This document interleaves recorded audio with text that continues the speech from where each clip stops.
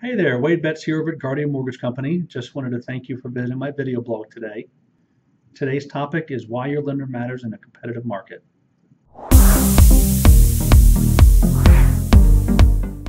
So I talk to a lot of realtors in my profession, and frankly, they tell me there's about 4 key things that make a difference in the likelihood of an offer getting accepted.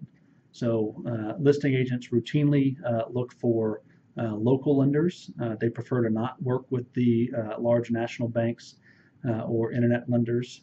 They want someone local that they can contact if there's an issue, has local appraisers on their panel, things like that. So make sure to choose carefully with who you work with. As far as the next topic, they actually look closely at those pre-approval letters that are out there. In the state of Texas, actually, the letters are required to list what documents have and have not been verified. So if the letter that you're looking at doesn't have those things on there, I would encourage you to ask your lender why or find a different lender. So you want to make sure that the lender's actually looked at some documents. The next step, though, is going to be to have that lender take it a step further and actually have the underwriter sign off on it. So even though that takes a little bit more time for the lender, it's a much more thorough way to go about it, and it gives the listing agent certainty that you can actually close on the financing that you are applying for because the underwriters actually sign off on it. So as long as you don't lose a job or blow your down payment money in Vegas or something, you'll be able to close on the transaction. So that makes a big difference, frankly, because when you do go make an offer, one of the things that can really put your offer above the rest is actually having your loan officer contact the listing agent to talk up your offer. So when I make these types of phone calls, they're sounding something like, hey, this is Wade Betz over at Guardian Mortgage Company. I just wanted to touch base with you really quick because my client is making an offer on your 123 Main Street.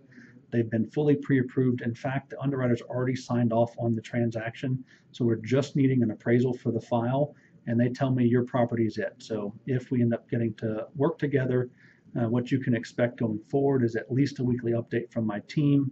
I have a contract to close coordinator on my team, so you'll be kept in the loop every step of the way. And frankly, that type of a call goes over very, very well with the listing agent, and it can be the thing that pushed you over the edge in a multiple offer situation.